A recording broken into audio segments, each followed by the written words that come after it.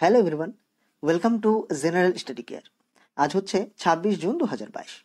তো আজকের এই ভিডিওতে 26 তারিখের যে সকল গুরুত্বপূর্ণ কারেন্ট অ্যাফেয়ার্সের প্রশ্নগুলি রয়েছে সেগুলি আলোচনা করব এবং প্রশ্নের সাথে সাথে কিছু এক্সট্রা ইনফরমেশনও দেওয়ার চেষ্টা করব।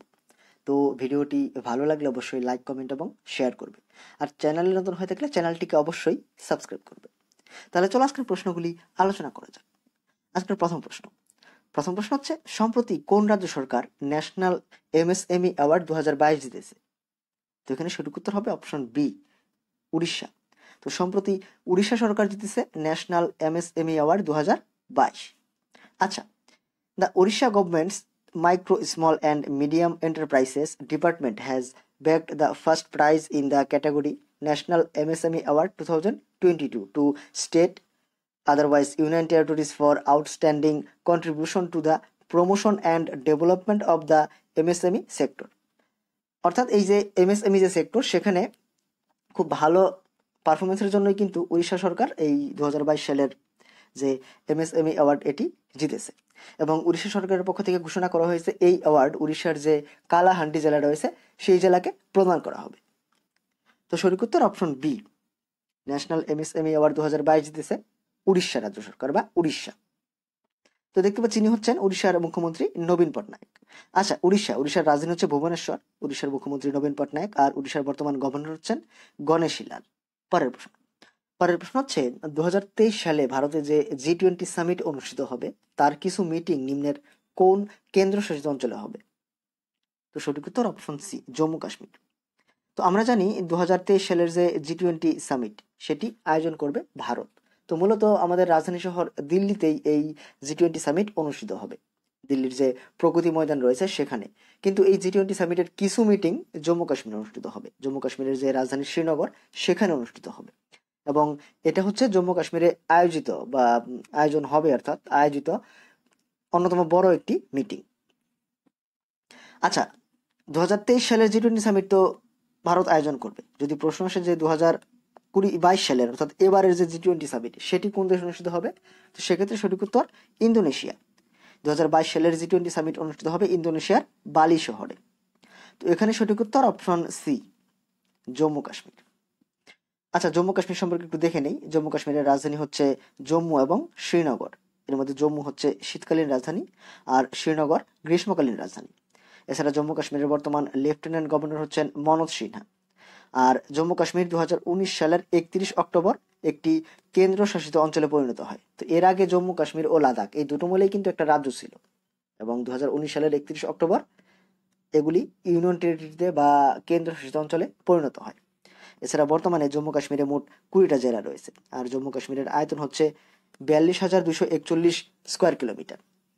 এছাড়া জম্মু কাশ্মীরে যদি বিখ্যাত কিছু ন্যাশনাল পার্ক দেখি তাহলে দচিগ্রাম national park, Hemis national park, কাজিনাগ national park, Selim Ali national park, এগুলি হচ্ছে জম্মু কাশ্মীরের বিখ্যাত কিছু ন্যাশনাল পার্ক। আর জম্মু কাশ্মীরের বিখ্যাত ফেস্টিভ্যাল হচ্ছে হেমিস গুম্পা ফেস্টিভ্যাল, লোডি, তিহার, নবরাত্রি এগুলি। আর জম্মু কাশ্মীরের ফোক ড্যান্স হচ্ছে রাউফ ড্যান্স, ধুমল, বাচা নাগমা এগুলি। পরের প্রশ্ন হচ্ছে, দ্রৌপদী মুর্মুকে রাষ্ট্রপতি পদপ্রার্থীর জন্য সম্প্রতি কোন রাজ্যের মুখ্যমন্ত্রী সমর্থন জানিয়েছেন? তো এখানে সঠিক উত্তর অপশন সি, অন্ধ্রপ্রদেশ। তো সম্প্রতি অন্ধ্রপ্রদেশের মুখ্যমন্ত্রী জগনমোহন রেড্ডি দ্রৌপদী মুর্মুকে রাষ্ট্রপতি পদপ্রার্থীর জন্য সমর্থন জানিয়েছেন। তো আমরা জানি এনডিএর তরফে রাষ্ট্রপতি পদপ্রার্থীর জন্য দ্রৌপদী মুর্মুর নাম ঘোষণা করা হয়েছে, এবং দ্রৌপদী মুর্মু হচ্ছেন ভারতের প্রথম আদিবাসী মহিলা যাকে রাষ্ট্রপতি পদপ্রার্থীর জন্য ঘোষণা করা হয়েছে।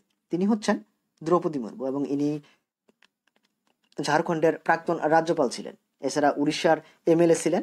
তো এনাকেই সম্প্রতি এনডিএ তরফে পরবর্তী রাষ্ট্রপতির জন্য রাষ্ট্রপতি পদপ্রার্থী হিসেবে ঘোষণা করা হয়েছে। তো সম্প্রতি অন্ধ্রপ্রদেশের মুখ্যমন্ত্রী এনাকে সমর্থন জানিয়েছেন। আচ্ছা, অন্ধ্রপ্রদেশ সম্পর্কে দেখে নেই। অন্ধ্রপ্রদেশের রাজধানী অমরাবতী। অন্ধ্রপ্রদেশের মুখ্যমন্ত্রী তো বললামই, জগনমোহন রেড্ডি। এছাড়া অন্ধ্রপ্রদেশের গভর্নর হচ্ছেন বিশ্বভূষণ হরিচন্দ্র। আর অন্ধ্রপ্রদেশের যদি বিখ্যাত কিছু ন্যাশনাল পার্ক দেখি তাহলে Shri Venkateswara national park, পাপিকোন্ডালু national park, Nagarjuna সাগর ওয়াইল্ড লাইফ স্যাংচুয়ারি আর কোরিঙ্গা ওয়াইল্ড লাইফ স্যাংচুয়ারি, এগুলি হচ্ছে অন্ধ্রপ্রদেশের বিখ্যাত ন্যাশনাল পার্ক।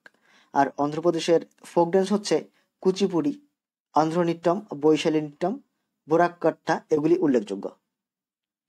আর অন্ধ্রপ্রদেশের ফেস্টিভ্যাল বা উৎসব হচ্ছে উগাডি, শ্রী রামনবমী, বলালক্ষ্মী ভারতম, এগুলি হচ্ছে এই ফেস্টিভ্যাল বা উৎসবের মধ্যে উল্লেখযোগ্য।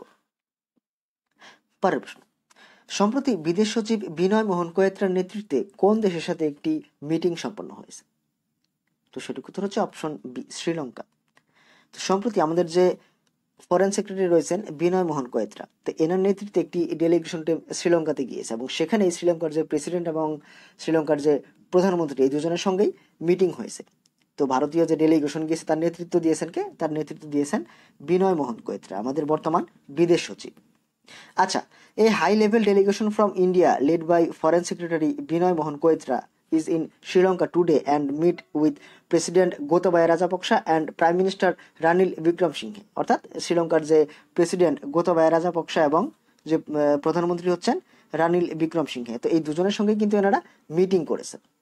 এবং এই যে ডেলিগেশন টিম গিয়েছে বিনয় মোহন কোয়েত্রার নেতৃত্বে, এনার সঙ্গে কিন্তু আরো বেশ কিছু সদস্যরা গিয়েছেন। তো তাদের মধ্যে উল্লেখযোগ্য হচ্ছেন অজয় শেঠ। তো অজয় শেঠ হচ্ছেন আমাদের বর্তমানে secretary of the finance ministry of India, এবং তার সঙ্গে আরো গিয়েছেন ডক্টর ভি অনন্ত নাগেশ্বরন, তার সঙ্গে গিয়েছেন কার্তিক পান্ডে।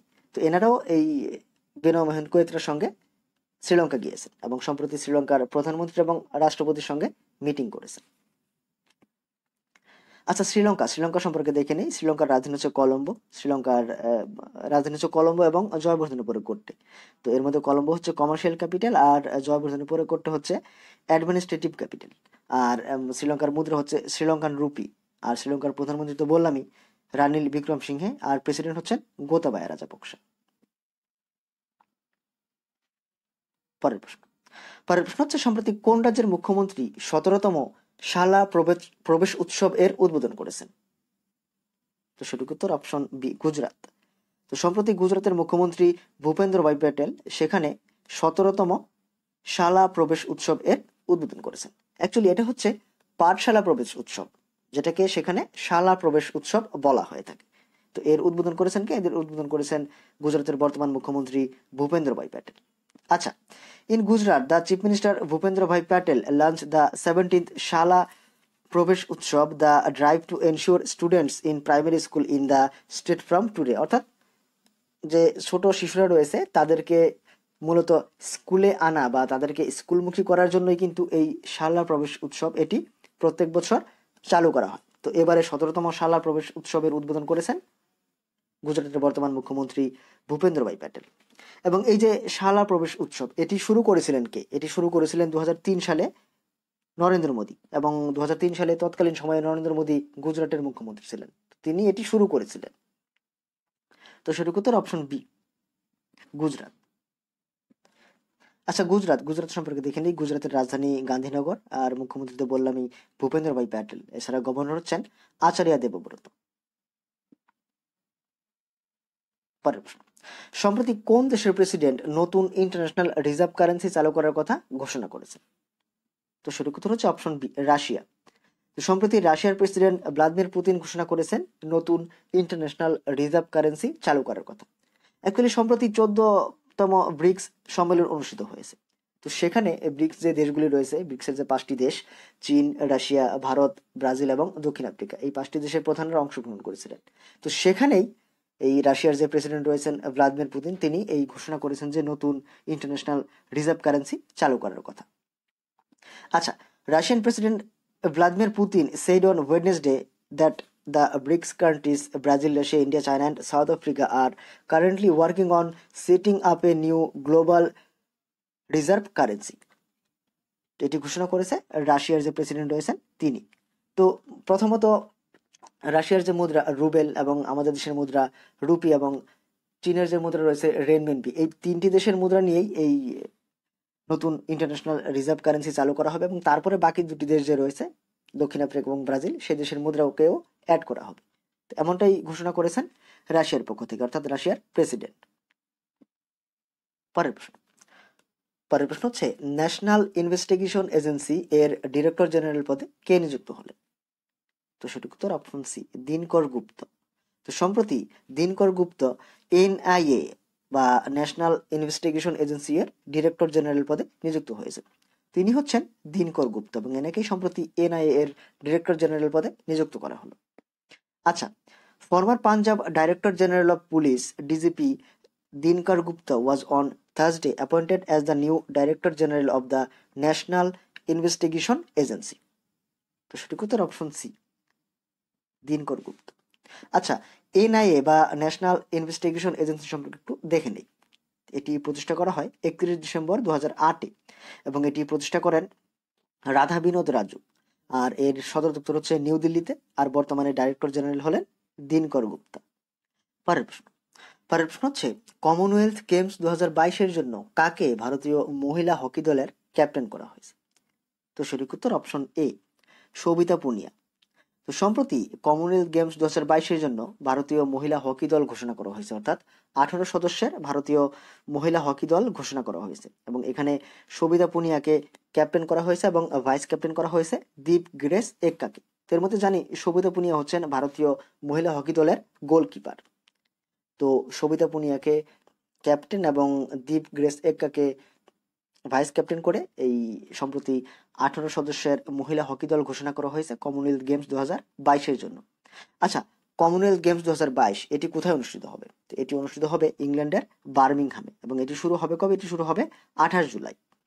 তো কিছুদিন আগে এই কমনওয়েলথ গেমস 2022-এর জন্য ভারতীয় পুরুষ হকি দলেরও ঘোষণা করা হয়েছিল এবং সেক্ষেত্রেও 18 জন সদস্যের একটি দল ঘোষণা করা হয়েছিল এবং সেখানে পুরুষ হকি দলের ক্যাপ্টেন হয়েছিলেন মনপ্রীত সিং আর ভাইস ক্যাপ্টেন হয়েছেন হরমনপ্রীত সিং। তো এখানে সঠিক উত্তর অপশন এ, সবিতা পুনিয়া। ভারতীয় মহিলা হকি দলের ক্যাপ্টেন হয়েছেন সবিতা পুনিয়া। পরের প্রশ্ন হচ্ছে সম্প্রতি প্রকাশিত ফিফা র্যাঙ্কিং অনুযায়ী ভারতের স্থান কত? তো এক্ষেত্রে সঠিক উত্তর হয়ে যাবে অপশন ডি, 104। সম্প্রতি প্রকাশিত ফিফা র্যাঙ্কিং অনুযায়ী ভারতের স্থান হচ্ছে 104। তো আমরা জানি এই ফিফার যে র্যাঙ্কিং এটি কিন্তু প্রতিনিয়ত আপডেট হতে থাকে। তো কারেন্ট র্যাঙ্কিং অনুযায়ী ভারতের স্থান হচ্ছে 104। আচ্ছা, সম্প্রতি প্রকাশিত ফিফা র্যাঙ্কিং অনুযায়ী প্রথম স্থানে রয়েছে কোন দল? তো প্রথম স্থানে রয়েছে ব্রাজিল, আর দ্বিতীয় স্থানে রয়েছে বেলজিয়াম, আর তৃতীয় স্থানে রয়েছে আর্জেন্টিনা। আর ভারতের স্থান হচ্ছে 104তম। আচ্ছা, ফিফা সম্পর্কে দেখে নিই। ফিফার পুরো নাম হচ্ছে federation international day football association. ফিফার প্রতিষ্ঠা করা হয় 21 মে 1904 সালে। আর ফিফার সদর দপ্তর হচ্ছে সুইজারল্যান্ডের জুরিক শহরে, জুরিক। আর ফিফার বর্তমান প্রেসিডেন্ট হচ্ছেন জিয়ানি ইনফান্তিনো। তো এছাড়া আমরা তো জানি যে 2022 সালের যে ফিফা ওয়ার্ল্ড কাপ সেটি কাতারে অনুষ্ঠিত হবে, কাতারে। পরের প্রশ্ন হচ্ছে সম্প্রতি গুগল কোন দেশে 8 বছর পর পুনরায় গুগল নিউজ চালু করেছে? তো সঠিক উত্তর হয়ে যাবে অপশন বি, স্পেন। তো সম্প্রতি গুগলের তরফ থেকে এই প্রায় 8 বছর পরে গুগল নিউজ চালু করা হয়েছে স্পেনে। এই 8 বছর বন্ধ থাকার কারণ হচ্ছে স্পেনের একটি আইন। তো স্পেনের কিছু রুলস বা আইনের ফলে কিন্তু দীর্ঘ 8 বছর গুগল নিউজ স্পেনে বন্ধ ছিল, কিন্তু সম্প্রতি গুগল সেটি আবার পুনরায় চালু করেছে। সঠিক উত্তর হচ্ছে অপশন বি, স্পেন। আচ্ছা, স্পেনের রাজধানী মাদ্রিদ, স্পেনের মুদ্রা হচ্ছে ইউরো, আর স্পেনের প্রাইম মিনিস্টার হচ্ছেন পেড্রো সানচেজ। এবার হচ্ছে গতদিন তোমাদের যে প্রশ্ন করেছিলাম, তো প্রশ্ন ছিল হিমাচল প্রদেশ হাইকোর্টের প্রধান বিচারপতি পদে কে নিযুক্ত হয়েছে? এখানে সঠিক উত্তর হচ্ছে অপশন বি, আমজাদ এ সঈদ। তো সম্প্রতি হিমাচল প্রদেশ হাইকোর্টের প্রধান বিচারপতি পদে নিযুক্ত হয়েছেন আমজাদ এ সঈদ। অ্যাকচুয়ালি সম্প্রতি মোট 6টা হাইকোর্টের প্রধান বিচারপতি নিয়োগ করা হয়েছে। তো একটা তো হচ্ছে হিমাচল প্রদেশের প্রধান বিচারপতি হয়েছেন আমজাদ এ সঈদ। তো বাকি 5টা হাইকোর্টের দেখে নিচ্ছি। তো এর মধ্যে উত্তরাখণ্ড হাইকোর্টের প্রধান বিচারপতি হয়েছেন বিপিন সাংঘি। এছাড়া দিল্লি হাইকোর্টের প্রধান বিচারপতি হয়েছেন সতীশ চন্দ্র শর্মা। আর গুয়াহাটি হাইকোর্টের প্রধান বিচারপতি হয়েছেন জাস্টিস রাশমিন এম ছায়া। আর রাজস্থান হাইকোর্টের বিচারপতি হয়েছেন, অর্থাৎ মুখ্য বিচারপতি বা প্রধান বিচারপতি হয়েছেন এস এ শিন্ডে। এবং তেলেঙ্গানা হাইকোর্টের মুখ্য বিচারপতি হয়েছেন উজ্জ্বল ভুইয়া। এবার আজকের প্রশ্ন, অর্থাৎ আজকে তোমাদের জন্য যে প্রশ্ন থাকবে, তো প্রশ্ন হচ্ছে জাতিসংঘে ভারতের পরবর্তী স্থায়ী প্রতিনিধি হিসেবে কাকে নিযুক্ত করা হয়েছে?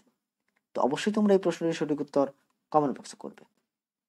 তো বন্ধুরা, ছিল আজকের ভিডিও যেখানে 26 তারিখের গুরুত্বপূর্ণ কারেন্ট অ্যাফেয়ার্সের প্রশ্নগুলি আলোচনা করলাম। তো ভিডিওটি কেমন লেগেছে অবশ্যই কমেন্ট করে জানাবে, আর ভিডিওটি ভালো লাগলে অবশ্যই লাইক, কমেন্ট এবং শেয়ার করবে। আর চ্যানেলে নতুন হয়ে থাকলে চ্যানেলটিকে অবশ্যই সাবস্ক্রাইব করবে। পরের ভিডিওতে অন্যান্য প্রশ্নাবলী নিয়ে হাজির হব। আজকের ভিডিওটি দেখার জন্য